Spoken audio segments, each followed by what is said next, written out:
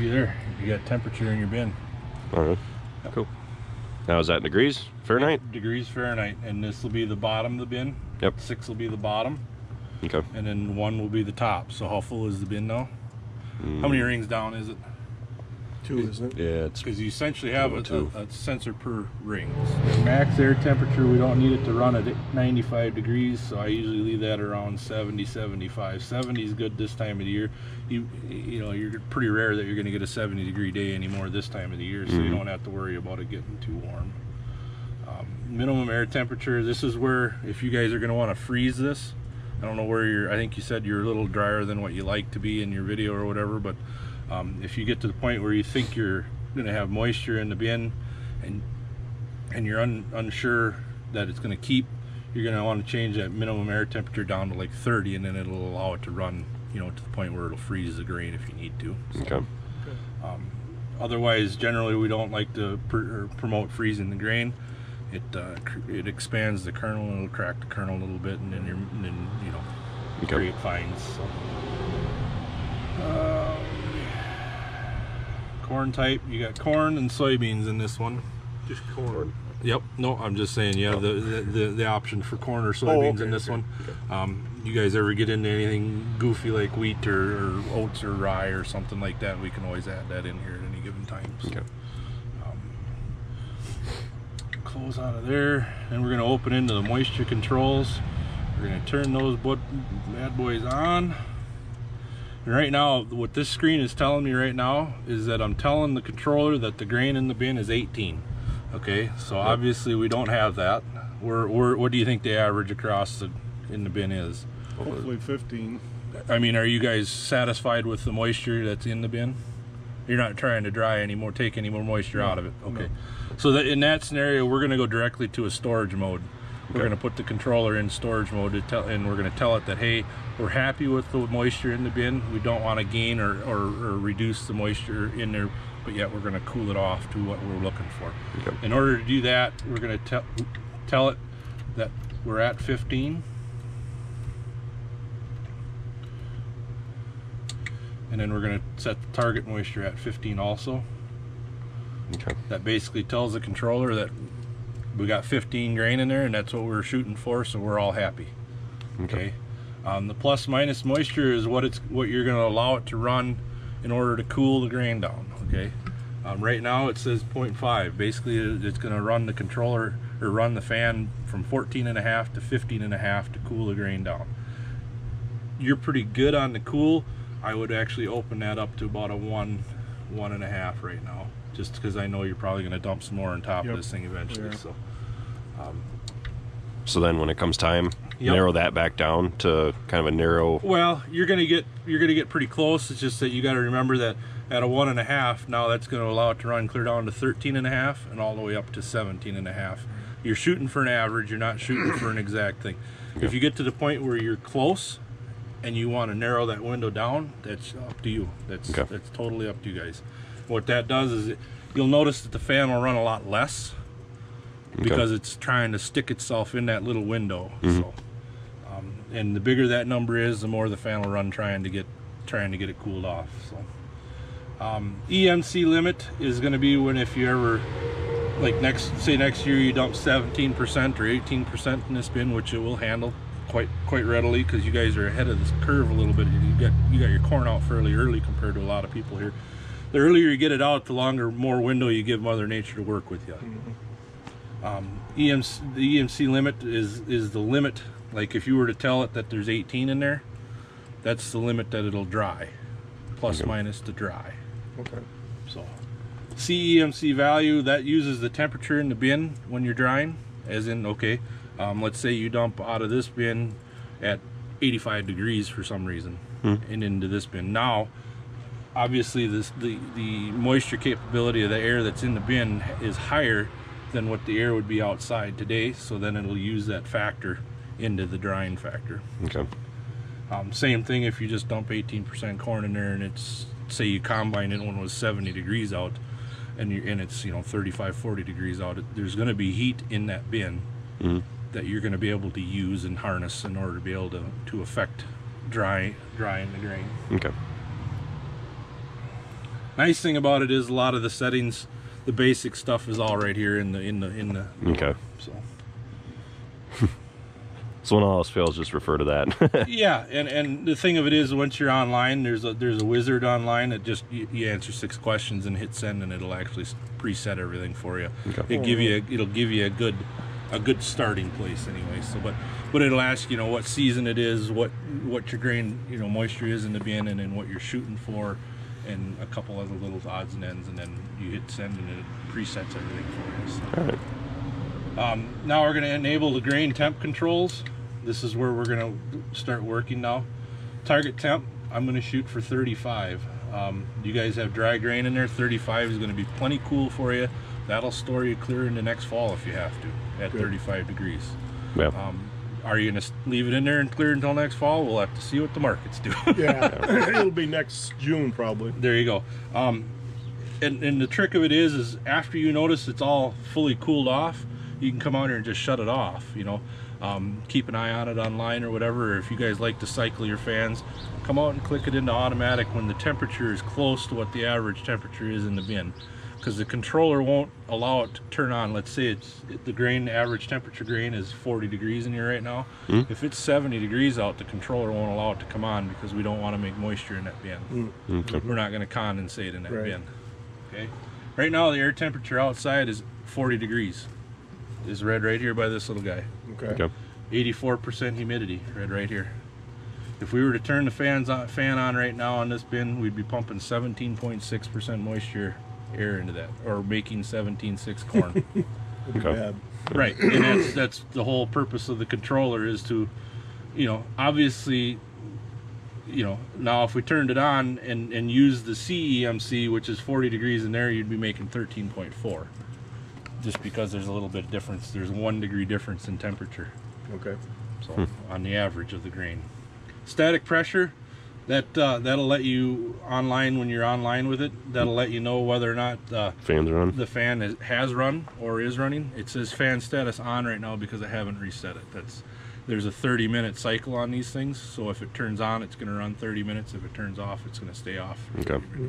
That way you don't have that. If like somebody walks past here and warms it up by chance or something, then it'll. So if I go to automatic, and now just to test this thing, I'm going to go in here and I'm going to monkey with it just to make sure that the automatic function works. We're going to go in here and tell it that we got high moisture corn in here.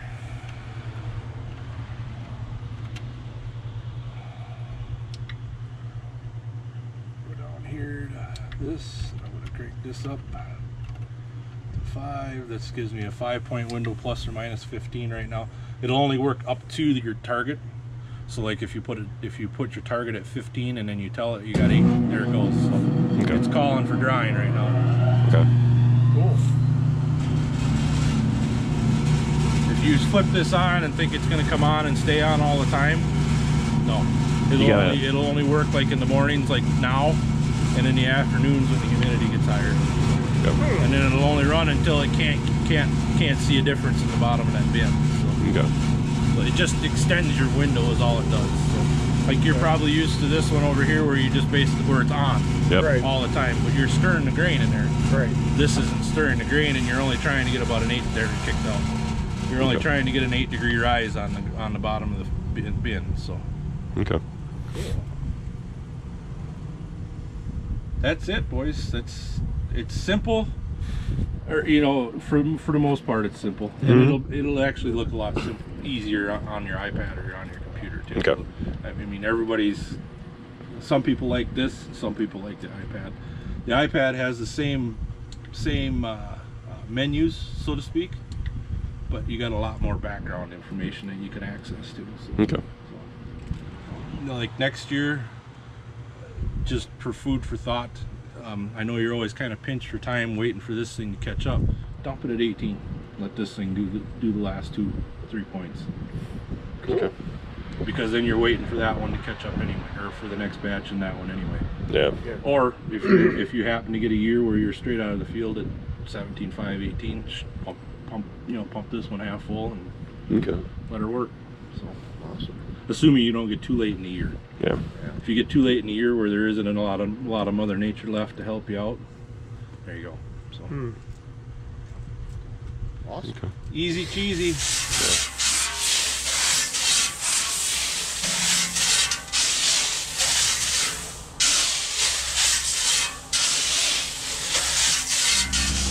So we got a new moisture tester. The last one went haywire.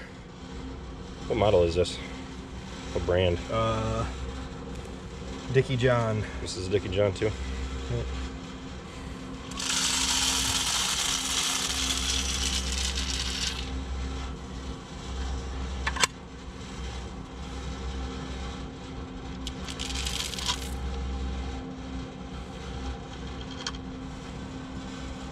$12. 15.7. So 0.3. Oh, it even tells us the temperature of it. Say the temperature is 46 degrees.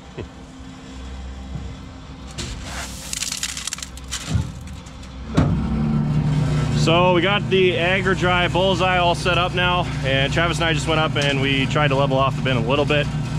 Now Ross installed this little sampling area here because the door does not have a smaller door on it that we can open up like the Sioux bin does, so that we can take a sample out at the bottom. So we have this handy dandy little hand auger here that we can put in here. All you got to do is twist this off, pull that out. You can tell there's definitely pressure there from the fan running.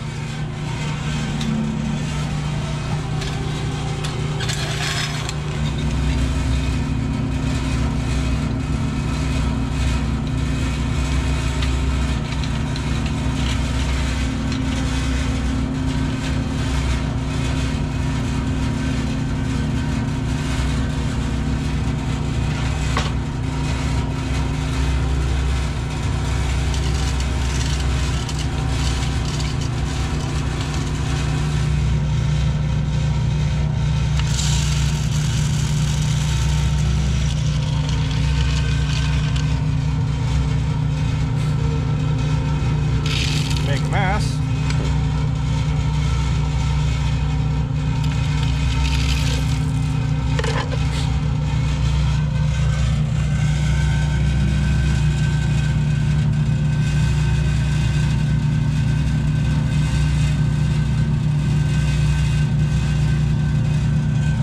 So it says 14 on the bottom.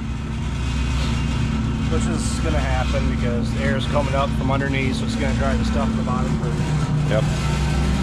So we're aiming for a 15 average, which with 16 on top and 14 on bottom, that is a pretty good average. But so we're standing here next to the Agridry system. We are going to set the moisture as 16%. I think we had it as like 16.2, but we want to make sure that for the most part the bin's around 15%. Yeah, we took a sample out at the bottom and it's 14%, but that's down way at the bottom. So we're looking for an average. Usually the bottom is going to be a little overly low.